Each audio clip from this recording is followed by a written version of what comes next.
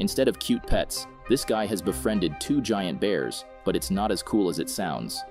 The bears always bring problems and mishaps. It gets worse when they decide to participate in a competition with not animals, but deadly human hybrids. Vick is a poor guy who is always looking for a way to earn lots of money, but his luck doesn't cooperate. His best friends aren't humans, but 2 giant bear siblings named Briar and Bramble. Briar is strong and mature, while Bramble is naive and clumsy. Regardless of their different nature, they give their best while working in a team. Vick has to take care of the expenses, so he has started driving a tourist bus. One day, he gets a call from his old friend named Raymond. He heard that Vick is visiting his town, so he wanted to have a reunion. Vick agrees to meet soon, and he proceeds towards his house in the countryside. Briar and Bramble are ready to tease him, but Vick doesn't want to ruin his mood. He even allows the bears to watch television as much as they want. The bears get confused, so Vick reveals that he has gotten a big tourist deal. This one is going to pay him really well. Vick believes that money is the most important thing in the world that can grant all his wishes. With a few more deals like this, Vick will be finally able to enjoy a world tour. His daydreaming gets interrupted when the phone starts ringing. Vick excitedly picks it up and asks the dealer if the tourists are ready or not. Unfortunately, the dealer called to cancel the trip, because all the tourists prefer to visit the new theme park called the Wildland. Vick gets really heartbroken because he just bought a new van for this job. Wildland is really popular these days and everyone wants to go there. Bramble also wants to visit the park, but Vick is not in the mood. To distract his mind, Vick decides to meet Raymond. He has changed a lot since high school and even dyed his hair. Raymond did this all to gain more subscribers for his vlog channel. Unlike Vick, Raymond is quite social and keeps connections with all of their ex-classmates. However, no one has time to meet each other in person. That's why Raymond is so excited to see Vick. They sit down to have some tea, and Vick asks about the Wildland. Raymond says that it can turn humans into animals, but Vick refuses to believe that and starts laughing. Raymond shows him a promotional video and explains that many humans participate in the competition held in Wildland. They have to turn into different animals and complete several challenges. Beside the $1 million prize, the top participants also gain lots of fans, which help them in becoming successful artists. It's a golden opportunity for Vick to earn a lot of money. He agrees to team up with Raymond and try winning this competition at any cost. On his way back home, he gets a call from the dealer again, who wants a driver for a school field trip. Vick refuses the offer because he needs to participate in the Wildland competition. He excitedly gets in the van to drive to the town, but Bramble sneaks inside as he really wants to see the Wildland. After reaching the destination, Vick gets shocked to see the high-level technology used to build the Wildland. All the visitors seem really happy and look forward to transforming into their favorite animals. Vick keeps looking around in confusion and waits for Raymond. Suddenly, a girl named Shirley approaches him to click some pictures as she wants to make a photography album. Suddenly, a train arrives to take all the visitors to the center of the Wildland. What they have seen so far was just the entrance. Bramble also climbs on the train and uses a window to get inside the Wildland. He catches the delicious aroma of the free food and rushes to get it. The staff assumes that he is just a human transformed into an animal, so they ask him to wear the uniform. Meanwhile, all the other visitors are given fancy uniforms too, and a warm welcome. As soon as they enter the main area, everyone uses their bracelets to turn into animals, while Vick keeps staring in shock. Raymond finally reaches there and shows his transformation. Vick wants to experience it too, but he needs to install the animals into his bracelet. For this purpose, they need to go to the wild market. All the animals have different prices depending upon how rare they are. As Vick is a new member, so he gets the sample package for free. It includes some basic animals like bears and lizards, but Vick chooses to be the lion. Beside the appearance, Vick also gains the characteristics of the animal he transforms into. The players have to participate in the competition as a group of 3, so Raymond and Vick start looking for the third player. After a while, everyone gathers near the stage where the founder of Wildland, Sir Tom Parks, makes a dramatic entry. His goal is to spread happiness by letting humans enjoy the freedom of endless forests and wide skies. Today, he has a special surprise. After years of research, he has finally developed a method to transform into human hybrids that have features of more than one animal. This new technology will be given to the contestants of the final round. Tom himself will also participate in the tournament along with his teammate who won the last tournament. The third player will be a lucky person from the audience. Surprisingly, Raymond wins the draw. He forgets about Vick and joins Tom's team as it is more likely to win. Afterward, all participants team up in groups of 3, and only Vick is left behind. He gets upset at Raymond for deceiving his friend just for a tournament. Raymond feels sorry, but he can't lose this opportunity. Instead of leaving the competition, Vick decides to win at any cost and make Raymond regret his behavior. Suddenly, a staff member named Leon approaches Vick and offers to be his teammate. Bramble reaches there too, and Vick has no other option than accepting him in the team as well. All the teams gather again and listen to the host. He explains all the rules and tells about the 2 rounds of the tournament that will be played in the artificially generated terrains. They have prepared every habitat from tropical forests to icebergs and tundra. In the first round, each team has to collect one of the 10 super capsules spread around the terrains. The 10 successful teams will move to the final round. All participants rush to catch the capsules, but Vick is the one struggling the most. Luckily, Leon seems really experienced and he succeeds in getting the capsule. The succeeding teams move to the final round, and now they have to catch the flying silver ball. The team with the maximum balls will be the winner, but there's also a golden ball that is worth 10 points. After hearing the rules, all the teams use super capsules to transform into hybrids. Vick and Bramble want to do it too, but Leon has disappeared with the golden capsule. He seems to have no interest in winning the game and keeps following Tom to copy some mysterious data. Vick and Bramble keep playing with all their heart, but they are no match to the powerful hybrid players. Vick finds Leon, but he doesn't help, and keeps moving in the other direction. Suddenly, he steps on the wrong spot and falls off a cliff. Vick tries to save him, but he falls down too. Vick asks Leon to use the super capsule to carry them out, but Leon lies that it's broken.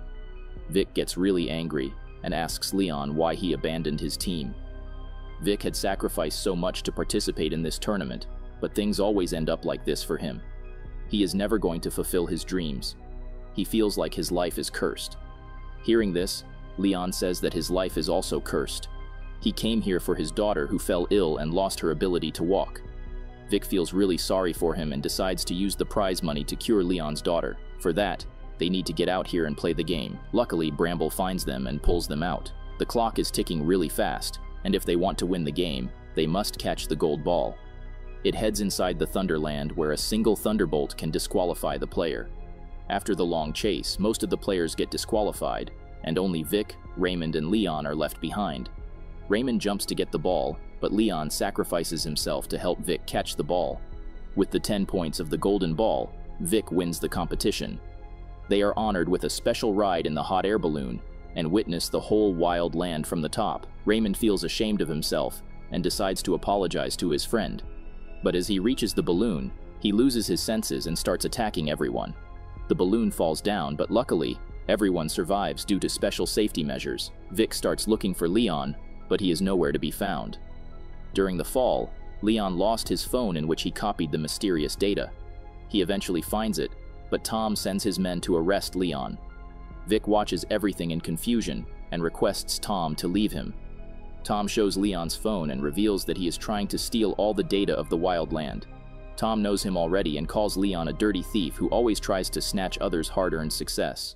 All of the emotional stories he told were just lies. Vick gets really angry and says that he considered Leon a friend in need, but he is the biggest liar Vick has ever met. Tom asks Vick to forget what happened and enjoy his victory.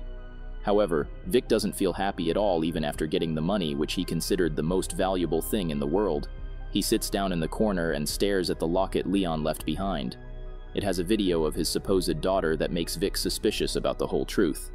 Briar finally reaches the wild land and runs after Bramble. While searching for his brother, Briar encounters 2 hybrid players who attack him like wild animals.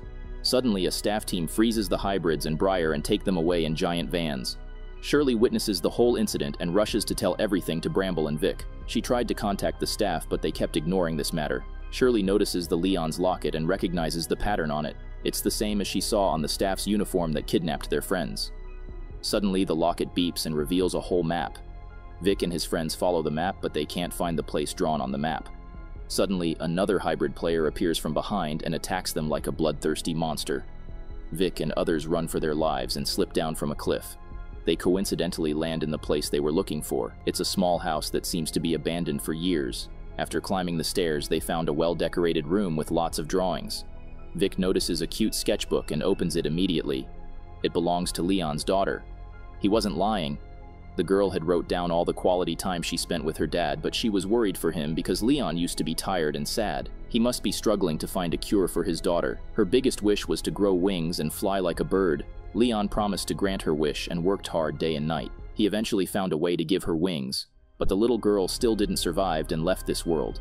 Vick feels really ashamed of himself for insulting Leon. Vick didn't know that Leon was suffering so much and won the competition to help Vick fulfill his dreams. Shirley asks Vick to be strong and plan what to do next. Leon gave this locket to Vick because he trusted him. It's time for Vick to pay back the favor. Bramble finds some magazines and photos which reveal that Tom and Leon built the wildland together. There's also some research work of Leon that concluded that hybrid transformation is permanent and causes lots of side effects.